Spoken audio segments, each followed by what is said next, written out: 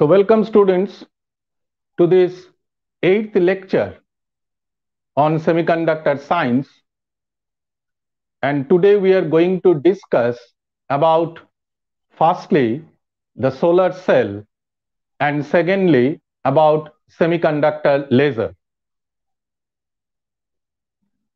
Now here, as you can see, I have drawn three figures.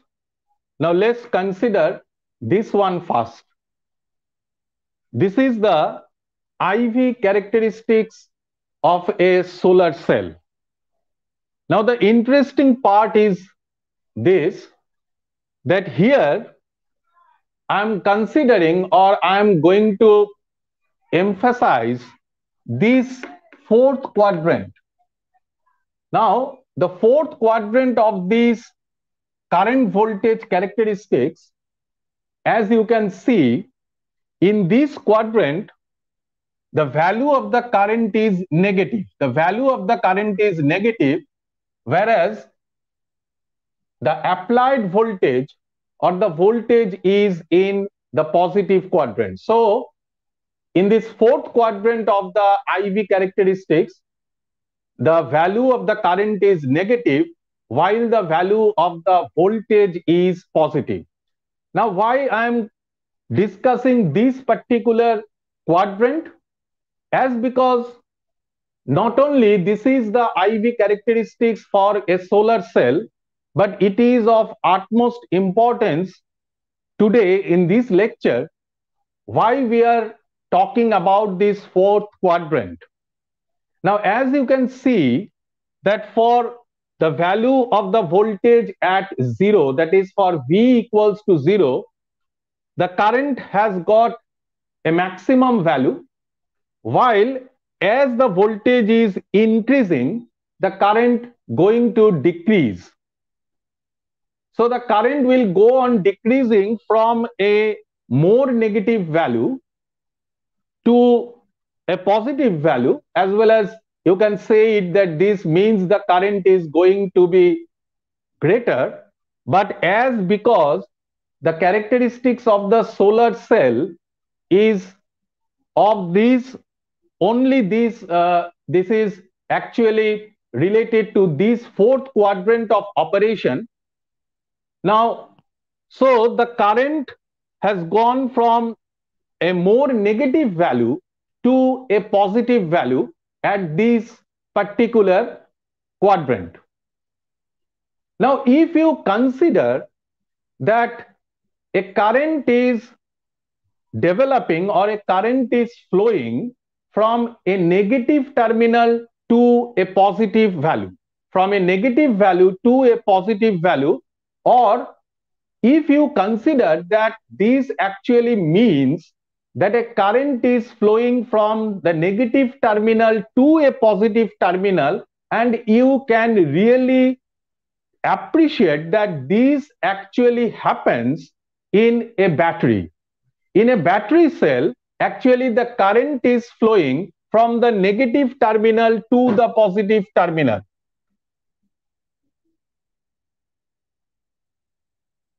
Right. So here, when I am considering this particular section, that is the fourth quadrant of this IV characteristics, the current is actually goes on from a more negative value to a positive value, and as this happens inside a battery or in a battery, the current is always flowing from the negative to the positive terminal. So if you can relate these two things, that is in a solar cell at the fourth quadrant of its IV characteristics, as because the current is going from a more negative value to a positive value, as the case is for a battery in which a current is always flowing from a negative terminal to a positive terminal.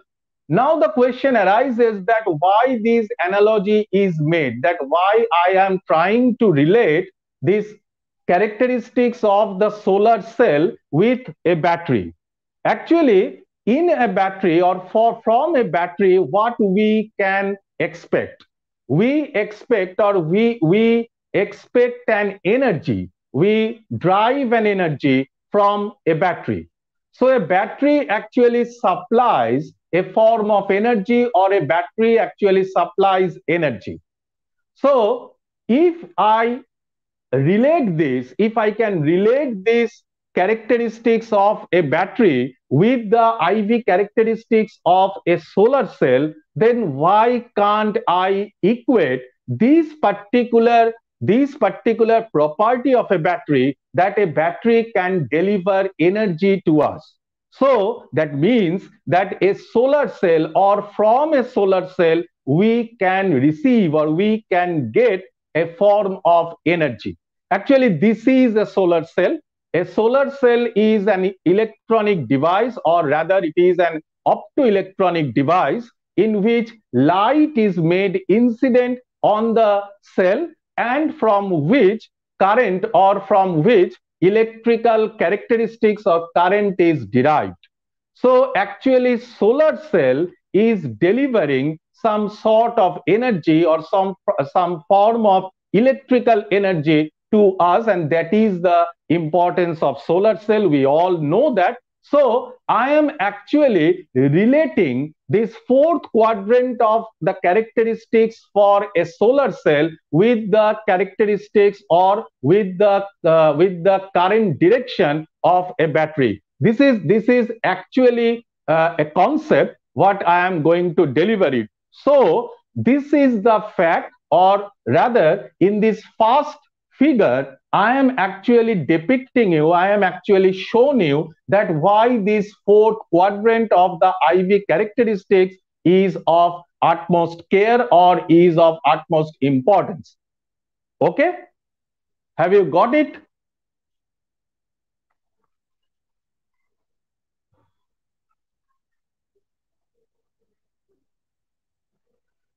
Is it clear to you?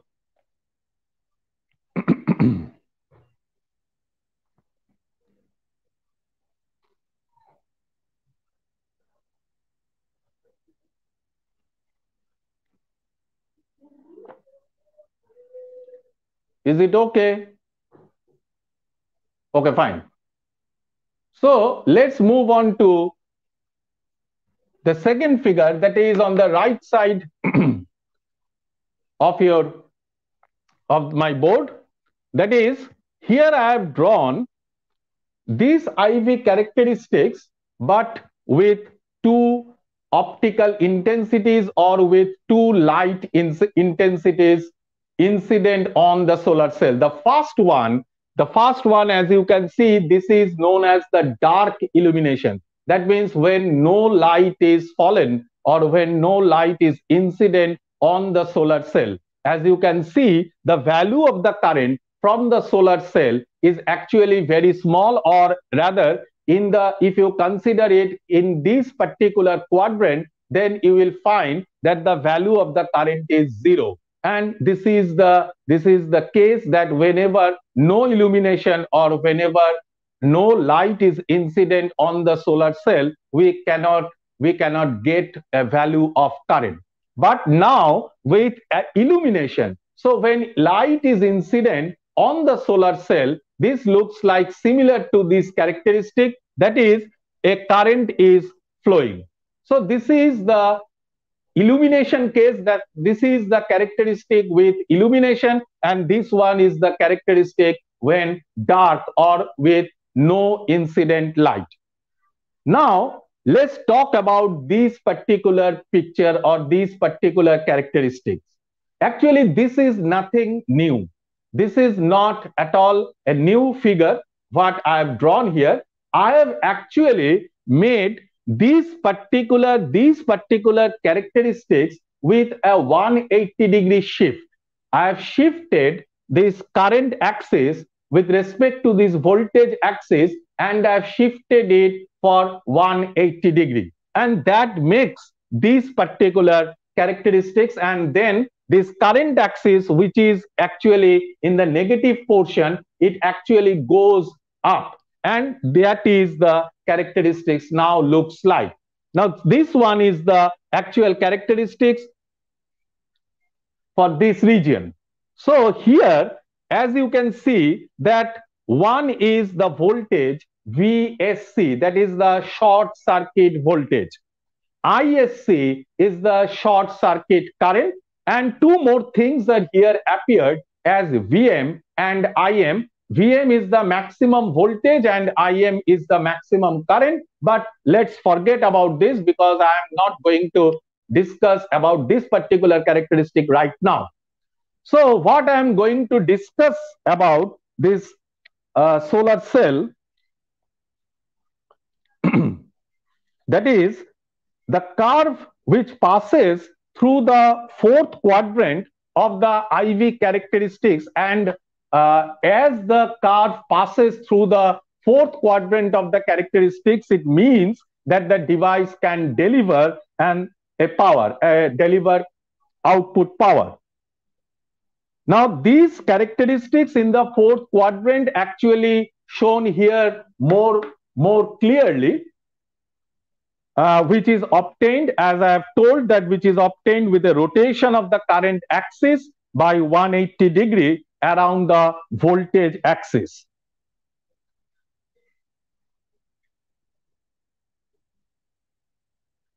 Sorry, this is not VSC, this is actually VOC. Now what is this VOC? VOC is the open circuit voltage. VOC is the open circuit voltage, and from the circuit theory or from the basic concept of the circuit theory, we all can derive that when a circuit is made open, that is when the voltage actually equals to, when the circuit is made open, the current flows through the circuit is actually zero. So here you can find that the value of the current is zero. So this is actually the open circuit voltage, and this one is the short circuit current. This one is the short circuit current, and again, as you may consider that when the voltage is zero, the current is maximum, and that is the case for a short circuit element. So here the voltage is designated as the open circuit voltage, and the current is the short circuit current for a solar cell. And as I have told that here IM is the maximum current and VM is the maximum voltage. So the power delivered by the device can be maximized by maximizing the area under the curve. That is the value of the power is maximum under these particular section. So the product of VM into IM is maximum. Now, by properly choosing the load resistor, the output power can be as high as 0.8 into VM into IM. Okay. Now, let's forget about this. I am just going to show you a more interesting figure. That is, now I am going to show you that the energy band diagram. The energy band diagram for two cases, that is for the dark case, that is when no light is incident on the solar cell, and for the illumination case, that is when light is incident on it. So you can recall this as this is the case. This is the case for a PN junction. Now, this one is the Fermi level. You all known about these facts that this is the Fermi level. This one is the valence band. So I am mentioning it as EV. This is the conduction band. So this one is EC. And if an electric field is applied here, now this value, it is known as VBI. So this is the case under complete darkness. This is the energy band diagram of a solar cell under complete darkness. Now in the dark, drift of thermally generated minority carriers across the junction constitutes the reverse saturation current. At zero bias, this is exactly balanced by a small value or small flow of majority carriers in the opposite direction, result in zero net current. So in a PN junction diode, as we have already came across a PN junction diode, in a PN junction diode, positive charges are here in the p-type side and negative charges or electrons are here in the n-type side. Now, as in our 7th lecture, we have came across the thermally generated electron hole pair or excess carrier, and these excess carriers, that is the minority carriers across the junction, constitutes the reverse current, that is the electron, that is the minority carriers for the n-type side, that is the positive charges or the holes, and the minority carriers for the p-type side, that is the electrons. They actually constitute the reverse saturation current. But at zero bias, these minority carriers are actually nullified, or this effect of this flow of minority carriers across the junction are actually nullified by the flow of majority carriers across the junction. So as you can see that when there is complete darkness or when there is no light incident on the solar cell, the current value is actually zero. So this zero current arises due to the majority carriers or the motion of majority carriers across the junction is actually counterbalanced by the flow of minority carriers or by the flow of those thermally generated minority carriers across the PN junction. So this makes the current when the solar cell is under no illumination actually zero. Okay? Got it?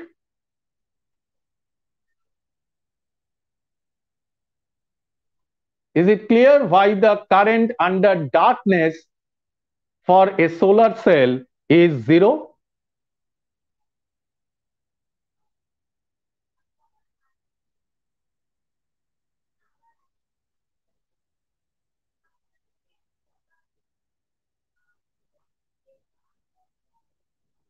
Yes, sir, understood. Okay.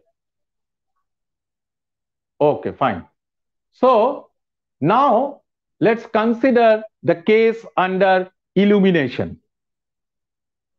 Now at zero bias, what I have talked that does under zero bias, this is the flow of minority carriers is actually counterbalanced by the flow of majority carriers in the opposite direction, and which results in a net zero current.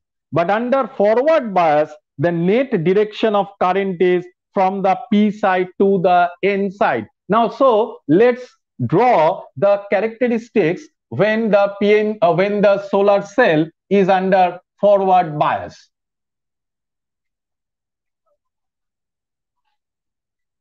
So this is the case, or this is the energy band diagram under no bias. Now we are considering, or I'm going to draw the energy band diagram for forward bias case. Now, as we have already, as we know that when a PN junction is forward biased, actually the contact potential reduces, and this reduction of the contact potential is equals to the potential what we have applied outside from the PN junction. Now here the potential what I am applied here is known as the open circuit voltage. So this potential is actually reduces to VBI minus VOC. And here when the forward bias is applied, the Fermi level actually detached. So this one is the Fermi level for the p-type side, and this one is the Fermi level for the n-type side. So this is EFN. This is the valence band. This one is the conduction band. This one is the conduction band. This one is the Fermi level for the p-type, and this is the valence band. So the amount of energy by which these Fermi levels are detached, it is actually equals to the applied potential, that is VOC. So here you can see that the contact potential or the potential appeared across the junction is reduced by an amount VOC. Now what happens? The interesting fact is that now an electron from the conduction band side, what the electron feels? The electron sees that there is a downhill. As it can move across the junction to flow into the conduction band of the n-type side. So an electron, remember this is an electron actually from the p-type side. This is an electron from the p-type side, and it says that if the electron moves or if the electron flows from the conduction band of the p-type side to the conduction band of the n-type side, it actually has to move downhill. So downhill movement means that is the energy is actually reduces, or the energy is actually low in the n-type side, and as a result the electron is eager to move from the conduction band p-type side to the conduction band of the n-type side. Actually this is the difference.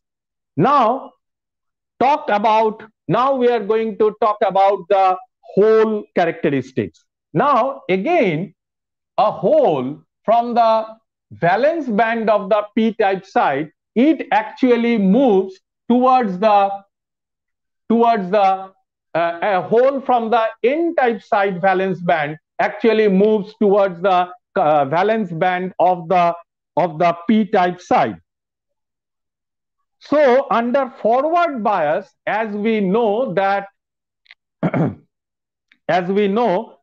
here the flow of direction of net direction of flow of current is from the p side to the n side. Now if the junction is illuminated by photons with h nu greater than equals to the band gap energy, that is Eg, additional electron hole pairs are created with a generation rate capital G. Now, whenever a PN junction is under forward bias, let's talk about this picture again. Whenever a PN junction is under forward bias, what happens? We have already discussed a lot about the PN junction, and we all know that whenever a forward bias is applied, the majority carriers of the p-type side, that is the positive charges, are actually going to move or tends to move towards the n-type side, as well as the electrons, that is the majority carriers of the n-type side, actually tends to move towards the p-type side, and that makes the current. That makes the current for a PN junction under forward bias. So under forward bias, always a current is flowing from the p-type side to the n-type side. And here in this case, what I have talked about the carriers, that is the flow of electron in the p-type side, and as well as a flow of hole in the n-type side. That is, I have already discussed the flow of minority carriers in the p-n junction. So number one, as we know already, we know the fact that for a p-n junction under forward bias, every time there is a flow of majority carriers from the p-type side to the n-type side, as well as from the n-type side of the junction to the p-type side, and as the current direction is actually equals to the direction of the whole flow, so a positive current actually flows from the p-type side to the n-type side of a p-n junction whenever it is forward bias. So this is a known fact. Now, so I have talked about a quite unknown fact, that is in this particular figure. I have discussed in this particular figure the flow of electrons and the flow of holes. But the flow of electrons I have mentioned in the p-type side, as well as the flow of electron in the n-type side. So if a flow of electron happens from the conduction band of the p-type side to the conduction band of the n-type side, or a flow of hole happens from the n-type valence band to the p-type side of the valence band, what actually we get? We get a current. But this is actually opposite in the direction of this particular forward bias current. And this current is totally composed of the minority carriers. But why I am talking about, or why I am deliberately mention this flow of minority carriers? Why I am talking this?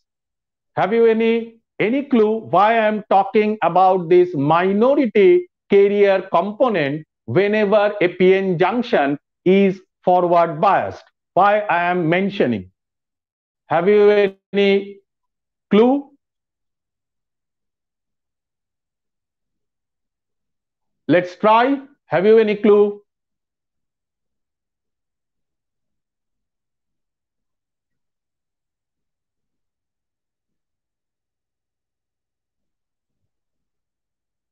My question is why I am talking about the flow of minority carriers in a p-n junction when the junction is forward biased. Why this is of an important term, this is of utmost importance now. Why I'm talking this? Have you any clue? Let's try.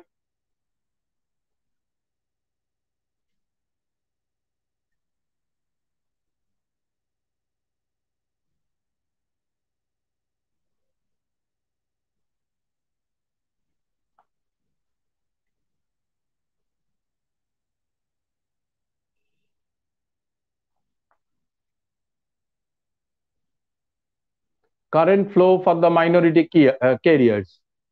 Yes, Madhumita, that is true. That is true.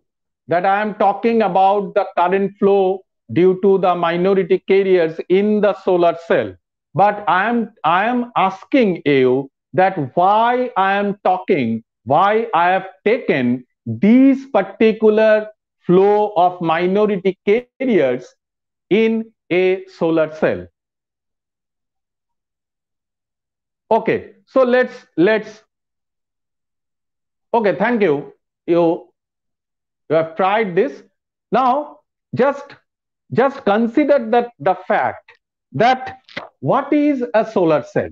As I have talked about, that a solar cell is actually an optoelectronic device in which a light is incident on it. So the excitation is actually the light incident on it, and as a result current is derived. or we get a current from a solar cell. So, what does it implicate? It implicates that whenever a solar cell is illuminated, actually, already we have discussed about the solar cell under under no light or under darkness. So now we are considering about the illumination. Just recall that I am talking about when a solar cell is under illumination. What is the meaning of this under illumination? Actually, under illumination means now a light is incident on the solar cell, and this light, actually the energy of these photons, that is the h nu, is actually greater than or equals to the band gap energy. That is the energy difference between the conduction band and the valence band, that is VBI, that is the intrinsic band potential. So now as I have introduced or I have illuminated this solar cell, so that means that electron hole pairs, what I have discussed in my previous lecture, that is at lecture 7. So excess carrier or excess minority carriers are originated. Now these minority carriers, that means electrons in the p-type side and holes in the n-type side. So now they are more dominant, as because these carriers are actually more dominant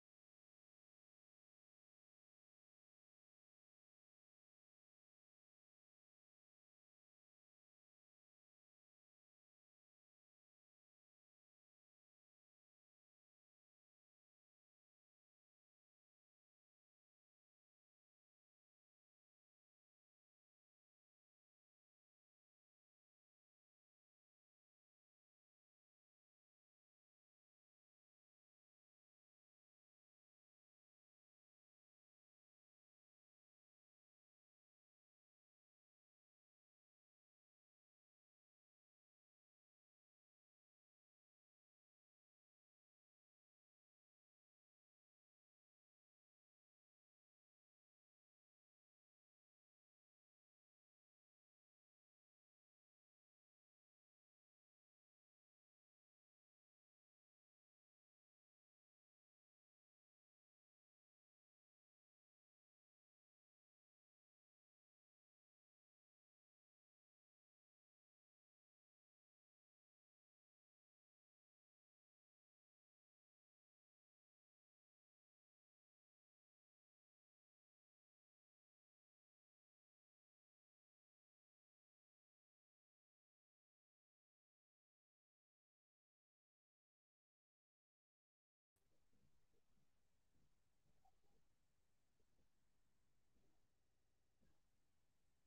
am I audible?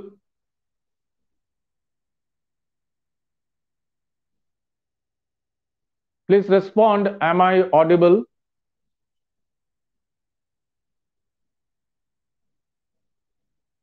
There was a technical fault and I have been left from this video. Okay, okay. Sorry. So let's okay, fine. Let's discuss. So what I am talking about, that whenever a light is incident or whenever the solar cell is illuminated, excess electron hole pairs are generated inside the solar cell. And actually these excess electron hole pairs are particularly they are the minority carriers. We have already discussed in our last lecture. So these minority carriers, that is electrons in the p-type side as well as holes in the n-type side. Now, as these minority carriers are developed or produced inside a solar cell, whenever the solar cell is illuminated, now what happens to these carriers? Actually, this is the reason that why I am talking about or why I am considering the flow of minority carriers in a solar cell. Actually, so we have two currents in a solar cell whenever it is forward biased. One is the most familiar one, that is every time when we have encountered a PN junction under forward bias, a large value of current flows through the junction from the p-type side to the n-type side, and as we know that this is due to the flow of majority carriers, and this current, again I am mentioning, this current is actually directed from the p-type side to the n-type side of the junction. And now if this one, that is this second current, that is now this current is already generated inside a solar cell, in a solar cell, as because the cell is illuminated, and this is the current which actually flows from within the junction or flows to the junction, but from the n-type side to the p-type side, as because the electrons are moving from the conduction band of the p-type side to the n-type side, due to the reason that the electron sees that there is a downhill. So as the electron moves from the conduction band of the p-type side to the conduction band of the n-type side, this means that a current flows from the n-type side of the junction to the p-type side of the junction. So this current, that is this reverse current, or rather this minority component current, actually opposes the current which is the most familiar current in a PN junction under the forward bias condition. Now this current, why this current arises, as I have physically talked about, that this current arises due to the generation of minority carriers, or due to the generation of electron hole pairs whenever a PN junction is illuminated, or whenever the solar cell is illuminated. Now let's talk about that these number of holes created per second within a diffusion length on the n-type side. So let's let's wipe this out.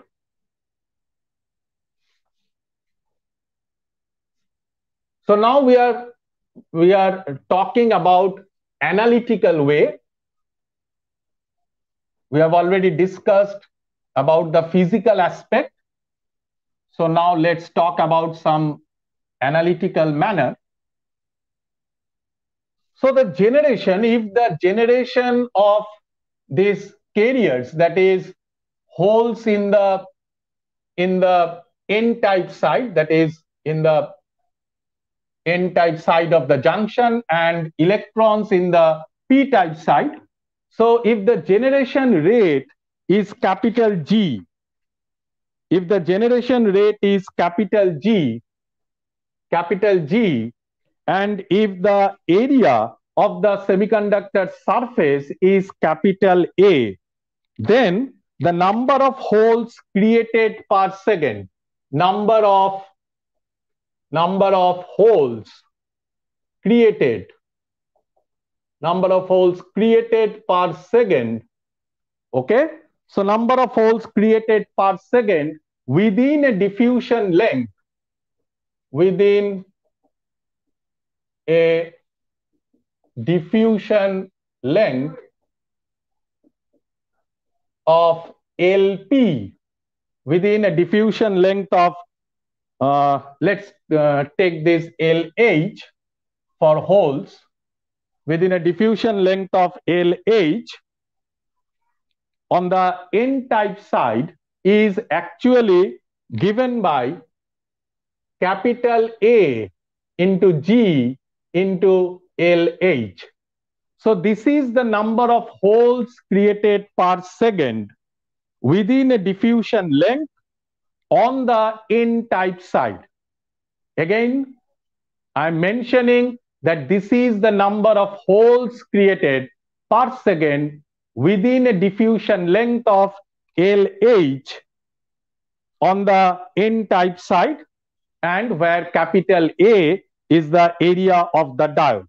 Similarly, the number of electrons created per second within a diffusion length on the p-type side will be A. So number of electrons created per second within a diffusion length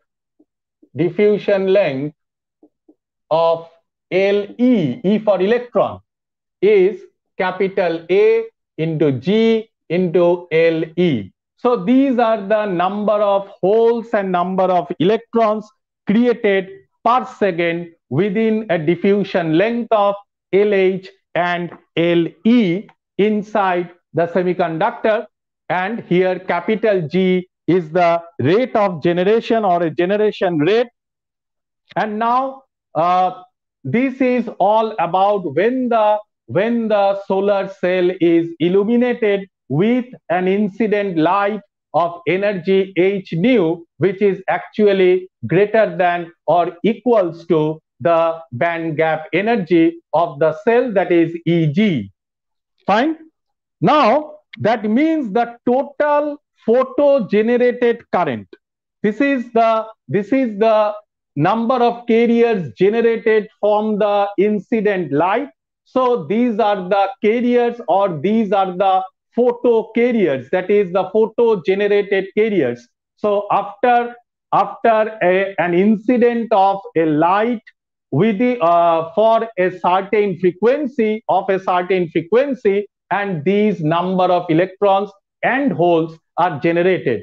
Now these number of holes and electrons are actually constituted the photo generated current, and this current can be written as IPH that equals to, so the sum of these two, that is Q into capital A, as these are the numbers, so the current will be the number of carriers into the charge, that means Q into capital A into G LH plus LE. So this is the value of the photo generated current, or IPH. Now this current, what I have talked about, that this current is directed from the N-type side to the P-type side, and this is in opposition to the main diode current from the P-type side of the junction.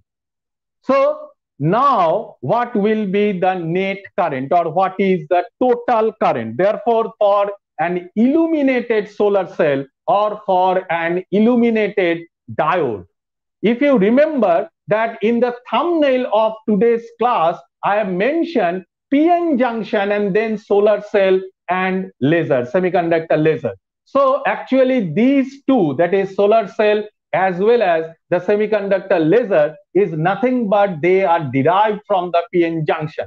So now the total current, that is the total current, but you must mention that this is the illuminated current. So a diode under illumination, and the total current will be capital I equals to Q into capital A into LH by tau H Pn0 plus Le by tau E Np0.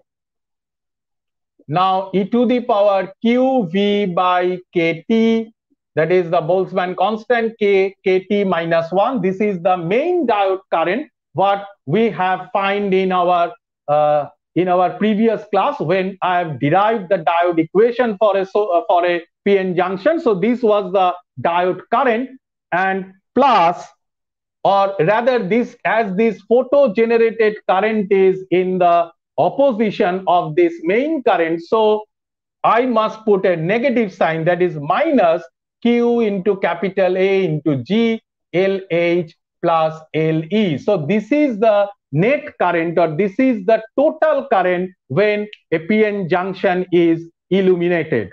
Got it? So as you can see the current for a PN junction under illumination is actually lowered by an amount proportional to the generation rate, as because LH, LE, QA, these all are constants. So this value of the total diode current, or the value of the total current in a in an illuminated form, this current is actually lowered by a proportional constant of capital G. So the generation rate, due to this generation rate, or due to this generation of electron hole pair, the main current of the PN junction, which is under forward bias, and now only an illumination is allowed. An illumination is allowed, an optical and light is allowed to incident on the PN junction, which is under forward bias condition, and you can see that the total current, or the diode current, actually decreases by an amount which is proportional to the rate of generation of electron hole pair. Fine? Is it okay?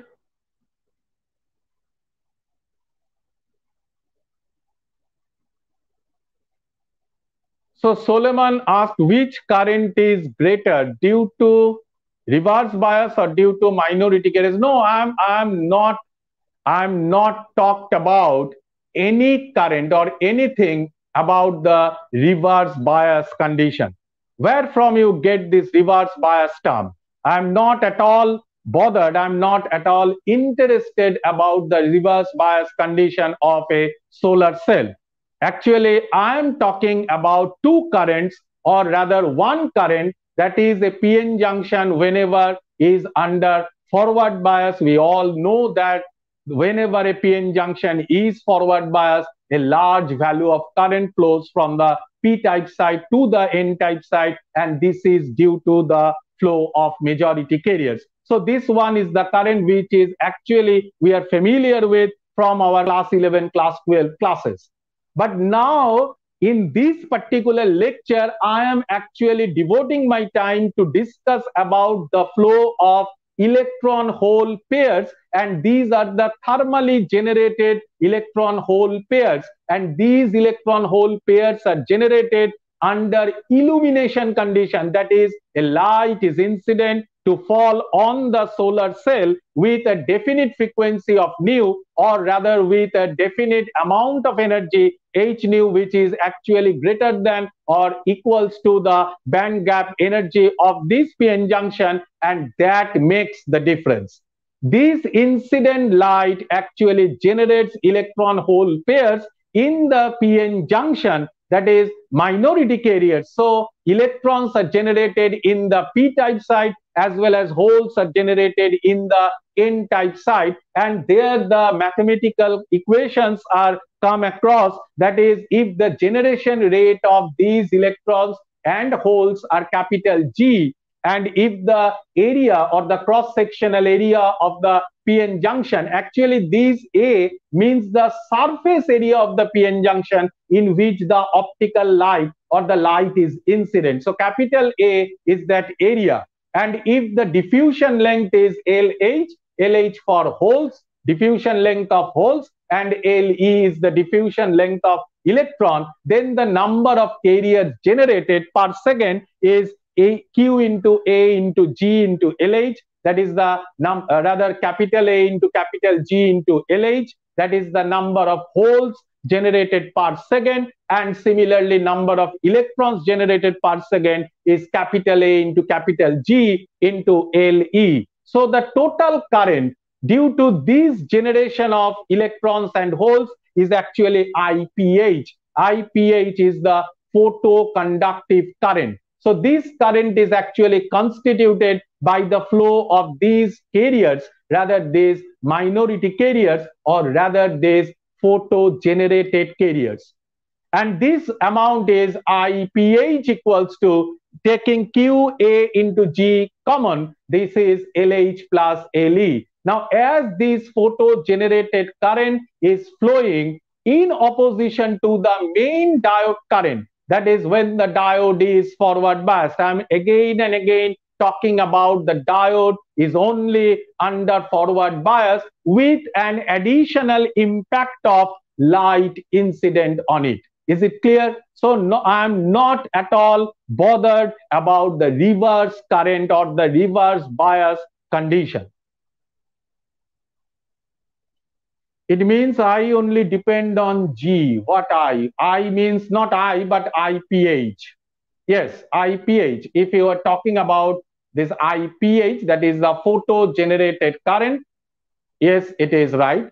You are right that this IPH or the photo generated current is okay. Fine, Solomon. So it is actually proportional to the generation rate or the photo generation rate. So we have came across this value of the current, and as you can see that the diode current, so that the forward bias condition diode current is actually reduced.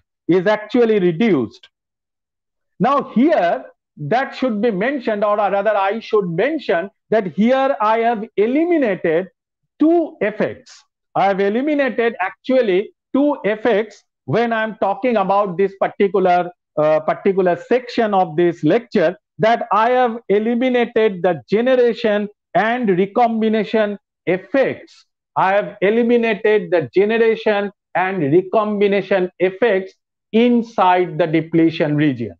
Actually, when the PN junction is illuminated, the light is incident on the entire PN junction. So here I have talked about LH and LE. That is, these are the neutral regions. You may recall that these are the neutral regions. That is the neutral region. What is the neutral region? Neutral region is outside the depletion region within the P-type or N-type semiconductor. So here actually generation of electrons and holes are considered, or recombination of electrons and holes are considered in the neutral regions. But I have deliberately eliminated that recombination or generation of electrons and holes inside the depletion region. Why I have eliminated? I have forgotten. No, I have eliminated this generation and recombination of electrons and holes inside the depletion region, as because the rate of recombination and the rate of generation of electrons and holes in the depletion region of this PN junction is actually counterbalanced, is actually equals. So this is of no importance that this generation of recombination of electrons and holes may taken into account within the depletion region. So I have skipped this part, that I have eliminated the recombination and generation of electrons and holes within the depletion region. Okay. So let's move. Now let us consider two particular cases. So first of all, mark these equations as 1 and 2. Okay. So now let us consider two particular cases. What will be our particular cases of interest? Number one, that is when the V is 0, when the voltage is 0. That means the short circuited case. So for the short circuit current, for the short circuit diode, so case one is the short circuit diode case. So when this V equals to 0, when the voltage applied is equals to 0, what happens to this current? Let's find out. So for a short circuited diode, if V equals to 0, for a short circuited diode, let's put V equals to 0. So this is our case number 1. So when V equals to 0, that means this current should be written as ISC. Now as you can see, if you put V equals to 0 here, if you put V equal to 0 here, that means e to the power 0 makes 1, and that 1 with this minus 1, they cancels each other. So this total value of or the forward current will be 0. That means we are only left with that photo generated current, that is this entire term. So we are left with this term. So this short circuit current or ISC, that means this is actually equals to the value of the photo generated current IPH, and it is equals to minus Q into capital A into G into LH plus LE. Is it okay? Is it okay? So we have already found the value of the short circuit current, that is by putting V equals to 0. V equals to 0 in equation number 2, and this gives us the current value or the short circuit value of the current, or the, so when the PN junction is shorted or when we apply V equals to 0, the current value is given in equation 3, and this is nothing but the current equals to the photo generated current IPH. So the short circuit current ISC is actually equals to the value of the photo generated current IPH.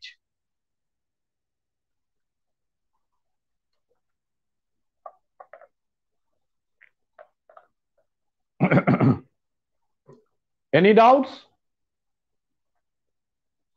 Only 1, 2, or 3 students are only responding. Every time Dipanjan, Arindam, Soleman, Pranav earlier responded, but now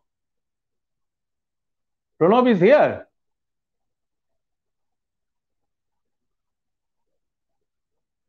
Okay, so now 26, 28, Madhumita Munshi, no sir. No sir, what means no sir? No sir means no doubts. Soleman, okay sir, okay fine. So if you are responding, I think it will be great for me. I am also charged if you are responding, or otherwise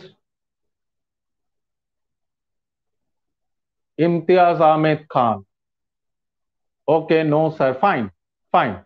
So this is the value of current. Try to respond, try to make communication. So this is the short circuit current, or when voltage V equals to 0. Now let's find out the value of the current when I equals to 0, or that means for the open circuited case. So for the open circuited diode, let's put I equals to 0. So for case number 2, that is for the open circuit case, open circuited diode, let's put I equals to 0.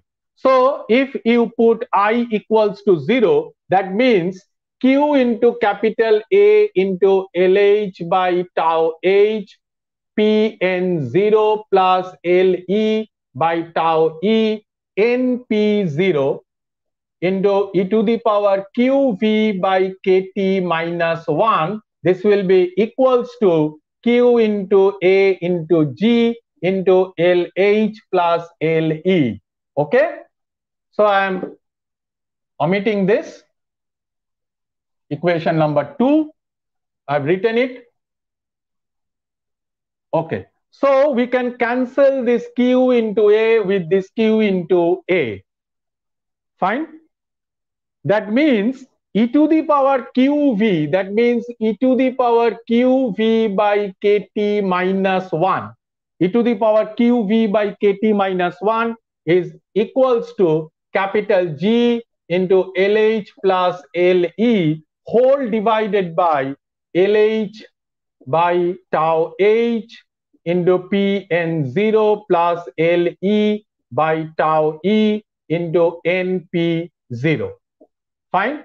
So e to the power QV by KT will be plus 1, will be plus 1. Now, actually, I am trying to find out the value of V, as because in the open circuit case, current is 0, so we have to find out the value. So we can get V or QV by KT by taking log. So that means ln LH plus LE whole divided by LH by tau H into Pn0 plus LE by tau E into NP0, this capital G plus 1. Okay. So what is the value of V? We can find the value of V equals to just putting KT by Q here. So this is the value of V. Now this value of V actually we get for the current equals to 0, or this is the open circuit case. So we can write this V equals to VOC. So we can write V equals to VOC, or we can write here V equals to VOC, that is the open circuit voltage, and this is equals to KT by Q. Let it be equation number 4. Let it be equation number 4, and this equation 4 is the value of the open circuit voltage VOC, and this is nothing but KT by Q ln LH plus LE divided by LH by tau H into Pn0 plus LE by tau E NP0 into G plus 1. Fine. Now from equation 3, we get the value of ISC or IPH. Now what is the value of LH plus LE? If we find out the value of LH plus LE from equation 3, we get LH plus LE equals to IPH divided by QAG. IPH divided by QAG. So I am putting the value of IPH, that is the value of equation 3, in equation 4, and we can simplify this V equals to VOC equals to KT by Q into ln, and then LH plus LE means minus IPH divided by QAG, okay, divided by, now this value of current, if you consider this current, this value when we have derived the diode current, that is the diode equation. Diode equation, as you have find that the value of the current is I equals to Is or I0 e to the power QV by KT minus 1. This was the actual simplified form of the diode equation, where Is is actually this LH by tau H into Pn0 plus LE by tau E into NP0. That Is was Q into A. It was Q into A LH by tau H into Pn0 plus LE by tau E into NP0, and then the term e to the power QV by KT minus 1 comes. So this entire value, that is Q into A into LH by tau H Pn0 plus LE by tau E NP0 is nothing but we can write it as I0 or Is, whatever written in each book. Actually, this was the saturation current. So in this particular section of equation 4, so we can write LH by tau H Pn0 plus LE by tau E NP0 equals to as it is Is. So we can write it as Is by QA. So here I am writing this LH by tau H Pn0 plus LE by tau E NP0 as Is divided by Q into A. Okay. and then then there it was G plus 1. So I am omitting this part.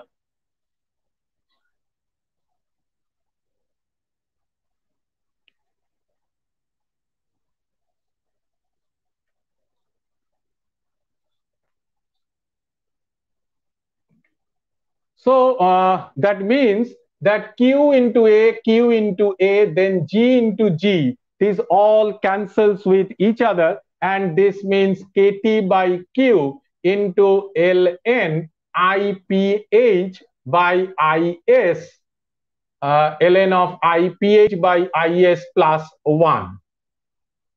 This is the value, as because I can neglect this negative term, because this negative term actually implies the direction of the photo generated current. So we can neglect this minus value, and this becomes V equals to KT by Q ln IPH by IS plus 1, as because IPH is very greater than IS, as this IS is the reverse saturation current. Here only this reverse current is taken consideration. So neglecting the so as IPH is very greater than IS, so we can neglect the term plus 1, and we can write V equals to VOC nearly equals to KT by Q ln of IPH by IS. Okay, I think this will be our equation 5. So that open circuit voltage takes the form of KT by Q ln IPH by IS. So for a fixed value of this photo generated current IPH, VOC, actually VOC increases with the decreasing saturation current IS. And an important point to note in this equation is that although the band bending and energy position of the Fermi levels are similar to a forward bias diode, what we have drawn earlier, the current flow is in the opposite direction. It is this carrier flow that creates the potential VOC across the device, and therefore under illumination the junction acts as a power source. Okay, now what will be the value of this power? As we are talking about power of a solar cell, we can easily find out the value of the power. It will be P equals to I into V, and the value of I is already find out. It was P equals to I into V. We can find out the value of the power, that is I into V, and you can write I as IS into V into e to the power QV by KT minus 1, and then the photo generated current, that is minus of IPH into V. So this is the current, this is the value of the power what we have derived, or what we can expect from a solar cell. Is it okay?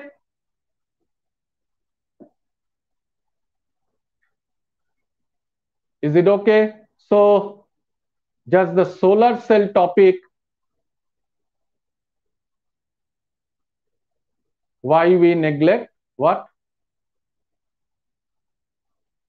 Please say one more time, why we neglect negative sign. Yes, I have neglected this negative sign as because a negative sign is of utmost importance whenever we have talked about the flow of current, as because this negative sign actually shows us, shows us the direction of the flow of this photo generated current. But when we are talking about the voltage, actually a negative voltage is of nothing to worry about, because if we found a potential across 2 points in a negative value, we can just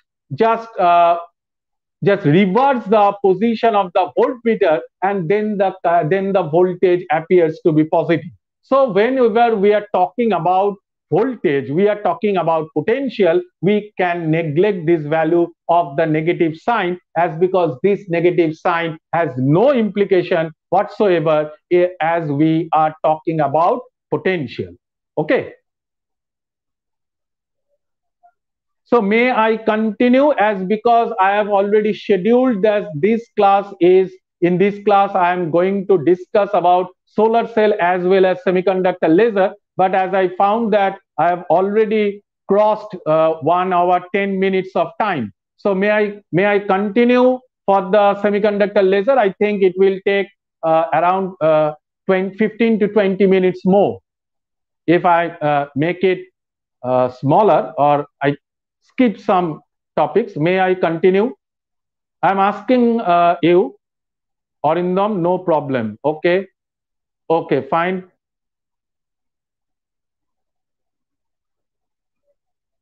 Sir, why the negative sign has been neglected? Imtiaz, I have talked about. Okay, okay, okay. So let's. I think you have no doubts whatsoever in this particular lecture of solar cell. Have you?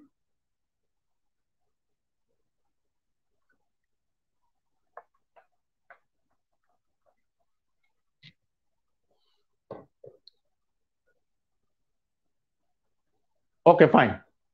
So now we are going to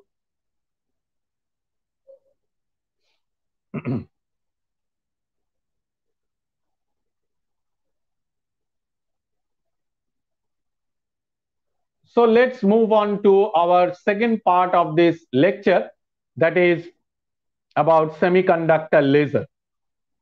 I think all of us know about a laser. A laser means light amplification by stimulated emission of radiation. Now here many terms are used, that is light amplification by stimulated emission of radiation.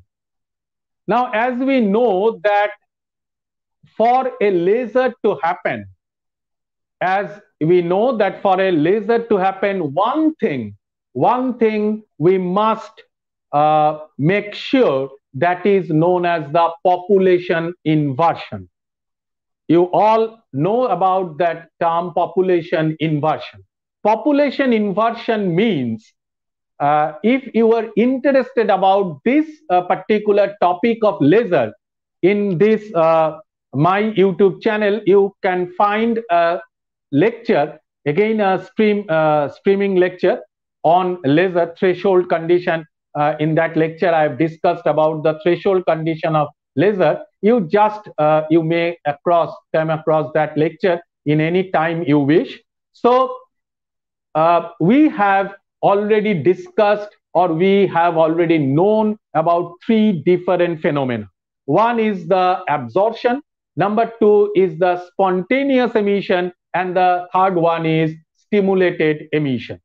Now, absorption, we all know that an atom always absorb a photon, and it can move from the lower energy state to the higher energy state if the two energy states are designated as E1 and E2, where E1 is the lower and E2 is the higher energy state. Then by absorbing photons from the incident light, or from an incident light or incident radiation, atoms can transfer from the lower energy state to the higher energy state, provided that the amount of energy what the incident photon must carry, this will equals to or greater than the value of the band gap energy, that is h nu must be greater than equals to the band gap energy Eg. So this is the case of absorption, and whenever the atom absorbs this amount of energy, it actually moves on to the higher energy state, as I am talked about E2. Now, after going to it E2, or after moving to the higher energy state, these atoms actually spontaneously they leave their energy, and they again come back to the original state, that is E1, or to the lower energy state E1.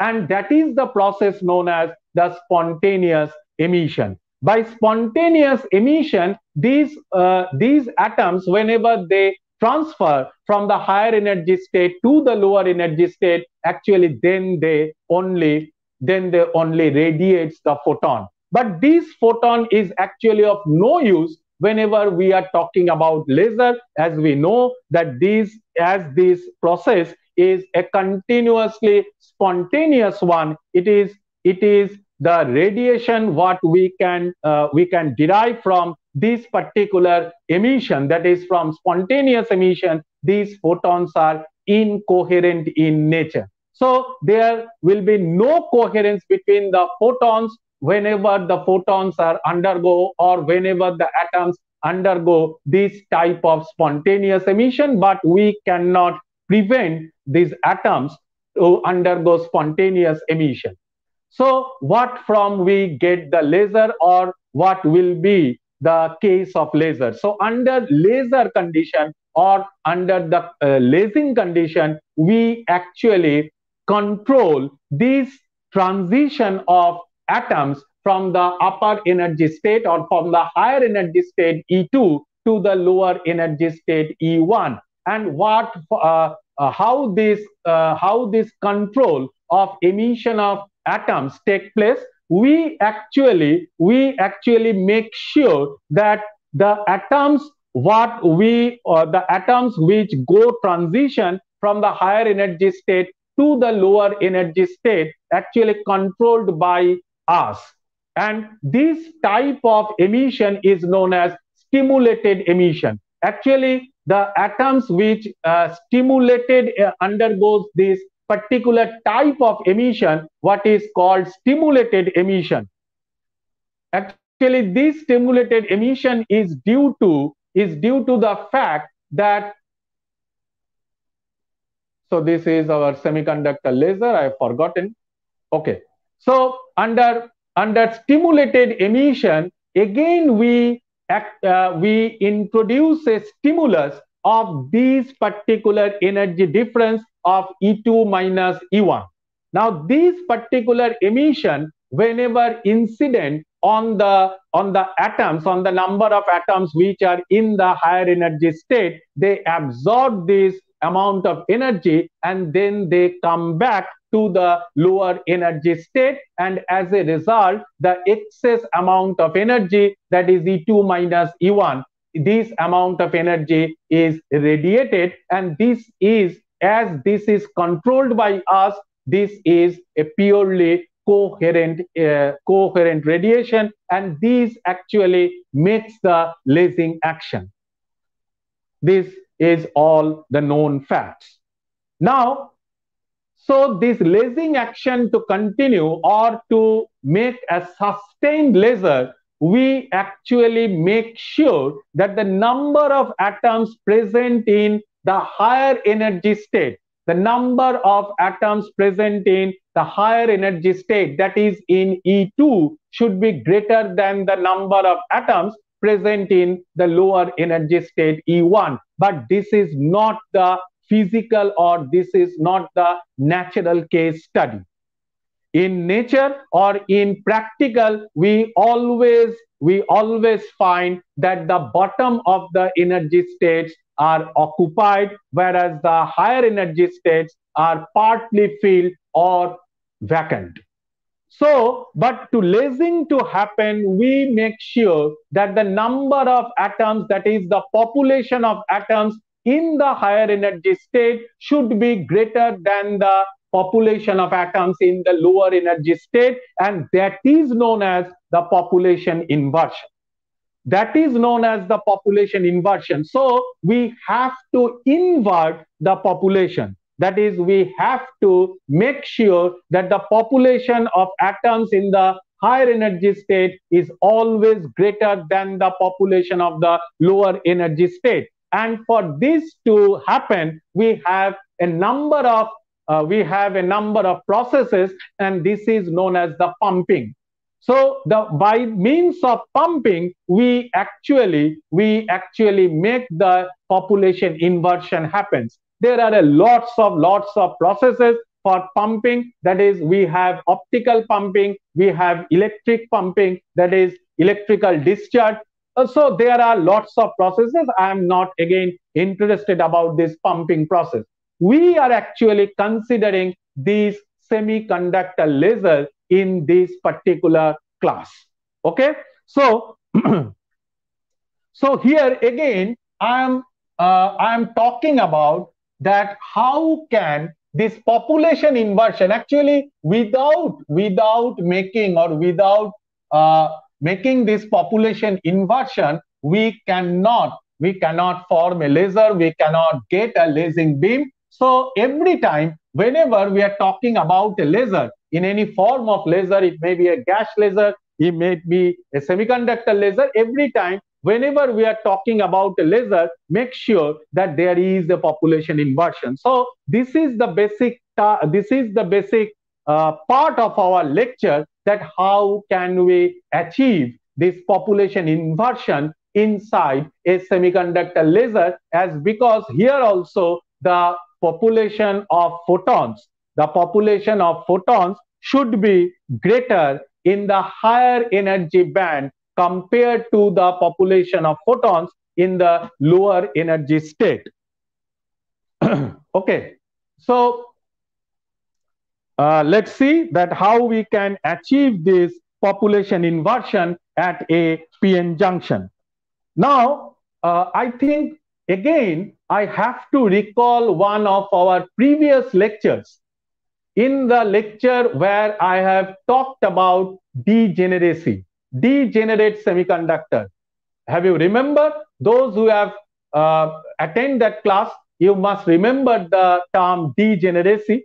And some of you, if you have missed that class of the semiconductor science, you may go through again to my channel and find this particular lecture on degeneracy. So just I am talking about that degenerate semiconductor. So if a PN junction, now I am going to form a PN junction with these degenerate materials. So if degenerate materials are used uh, to form this particular junction or PN junction, the forward bias energy bands, what they look like. So this is a p-type semiconductor. As we know that for a p-type semiconductor, the Fermi level lies near the valence band. But as I am talking about the degenerate semiconductor, it means as I'm talking about the degenerate semiconductor, it means the Fermi level should proceed or should penetrate inside the valence band of this p-type layer. So let's find this Fermi level here.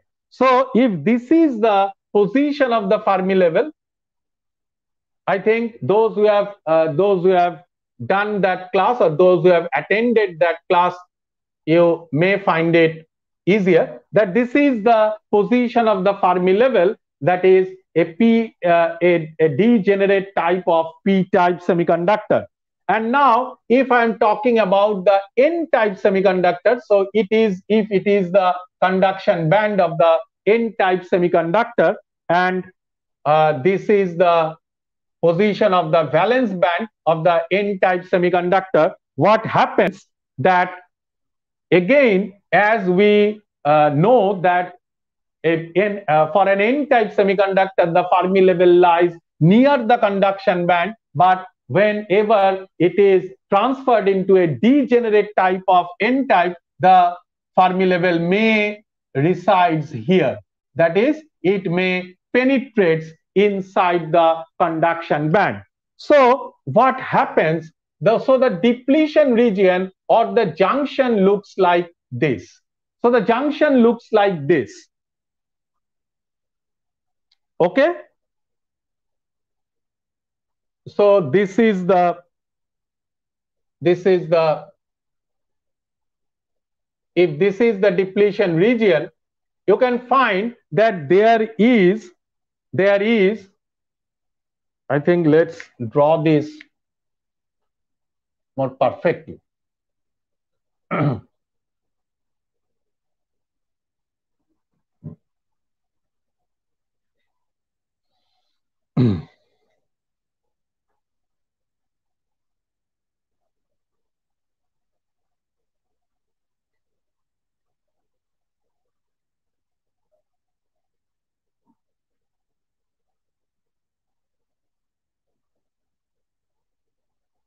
If this is the position of the Fermi level for the p-type degenerate p-type semiconductor, and if this is the n-type Fermi level layer. Okay, so fine. So this is the depletion region. We know that this region is the depletion region. Now in this depletion region, you can find that here if you are talking about, if just consider for this moment, you are considering these two layers, that is EFN as the upper energy level and EFP as the lower energy level. Just forget that EC and EV. These two layers, just forget this, just wiped out from your mind.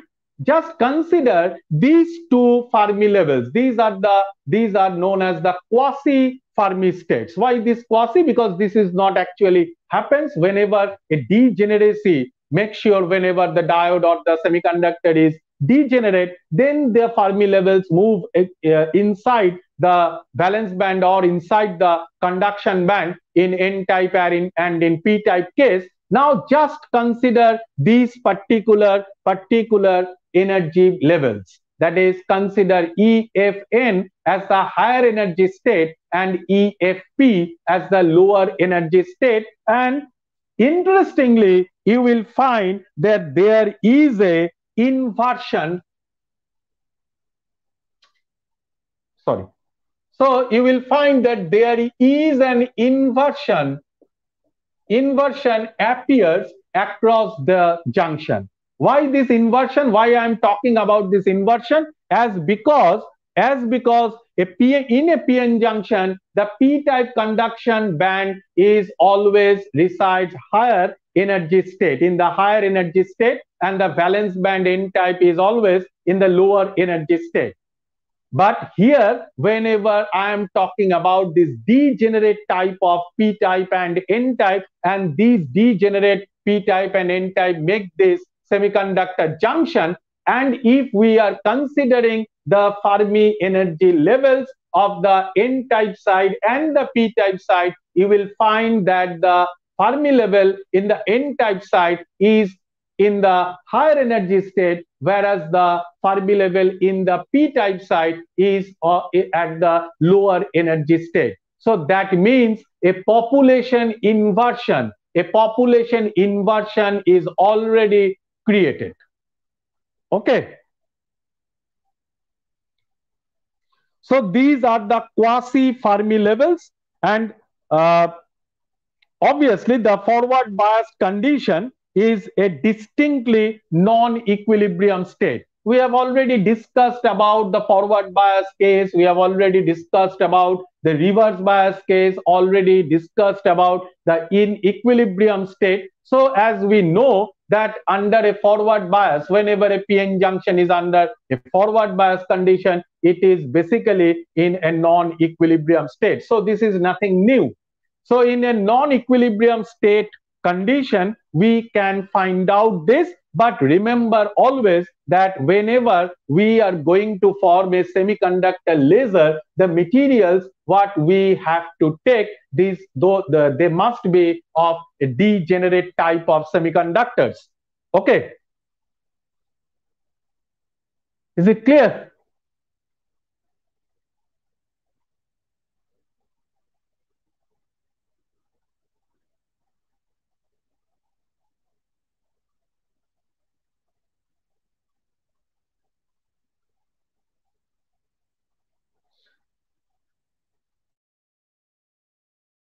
forward bias condition of this figure, it is a distinctly non-equilibrium state. The equilibrium equations, what we have derived for the Fermi level, or what you can find in every books of semiconductor science or in solid state physics, those equations of Fermi levels or the positions of Fermi levels are not at all applicable for in this case, as because this is a non-equilibrium state of equation, non-equilibrium state of condition. In particular, the concentration of electrons in the inversion region is larger than equilibrium statistics would imply.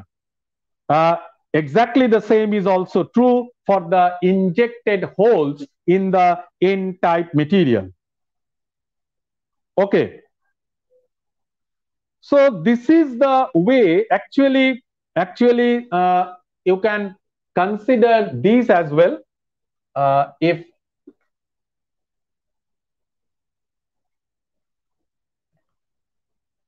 it is, you can consider this as well. So this is the energy difference, or Eg, that is the energy difference between the conduction band and the valence band.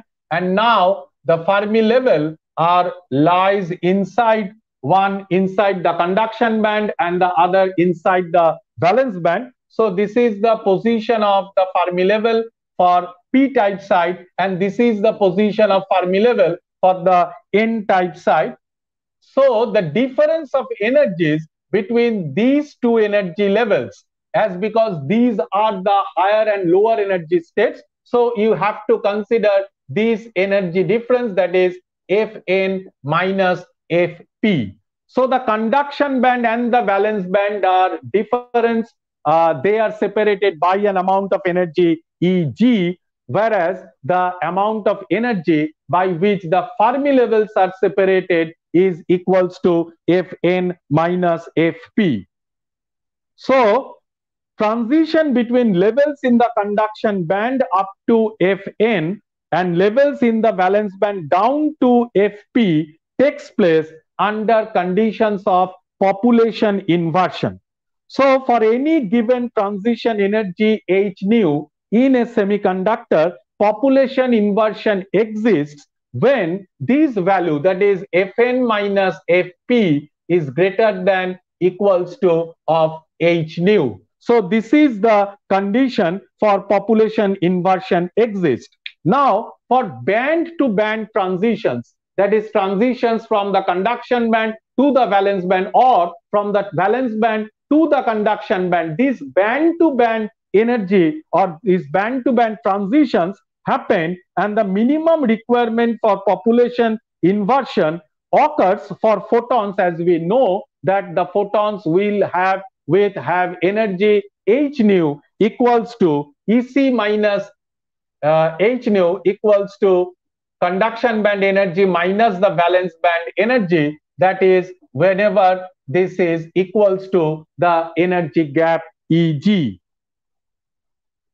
So Fn minus Fp must be greater than the value of Eg, and from the figure it is already shown that Fn minus Fp is actually greater than the energy gap of the semiconductor.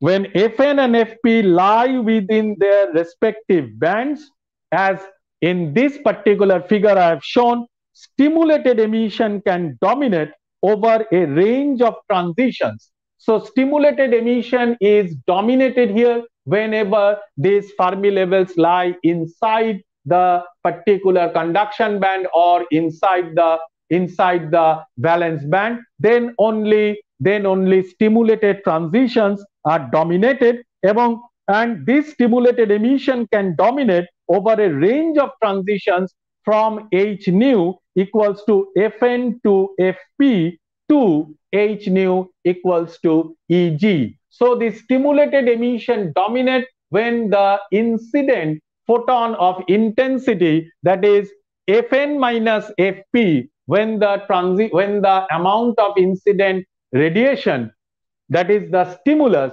when the amount of stimulus is greater than Eg, or up to the value of Eg, this stimulated transition makes to happen. Now, so the dominant transitions for laser action are determined largely by the resonant cavity.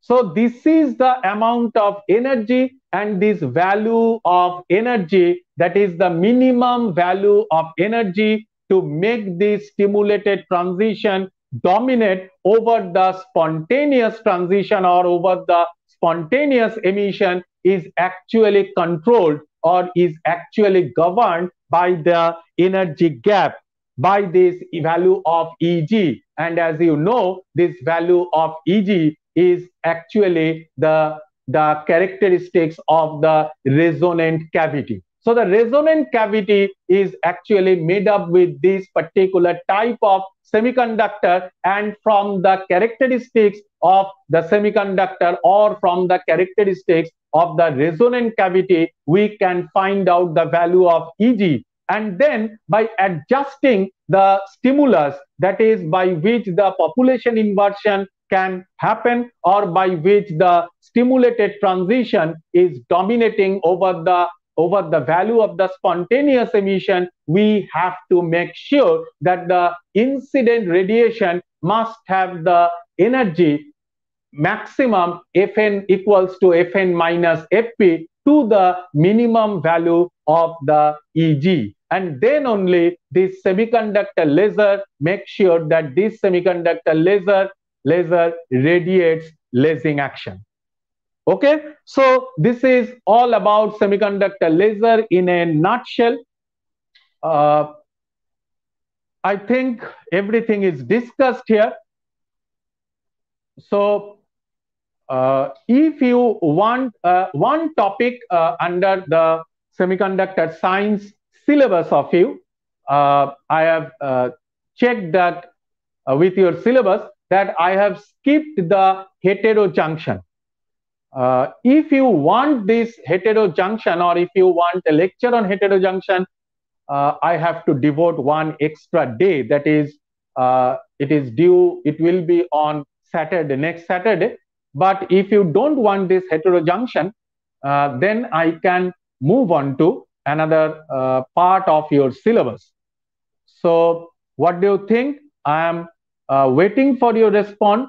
But as I have told you that just don't go for your attendance in the particular group, in the WhatsApp group, as because if you are go on posting your attendance there, your roll number there, present sir there, then some of the informations might be overlooked by you all. So don't you have to post your attendance there. We all are maintaining your attendances. If I am taking your class on this, do not want. So Arindam Pal do not want this heterojunction class. Okay, fine. So I am asking about this particular question. If you want the lecture on heterojunction, you just mention that in the WhatsApp group. You need not to be post. You need not to post your attendance, as because I'm not wanting this attendance over the WhatsApp group. BR sir also, I think BR sir also told you don't to post your attendance or present. So we have already note down your attendance. So you need not to post anything in the WhatsApp group about your attendance. Okay. So if you want that lecture, just mention in your WhatsApp group. So till then, goodbye.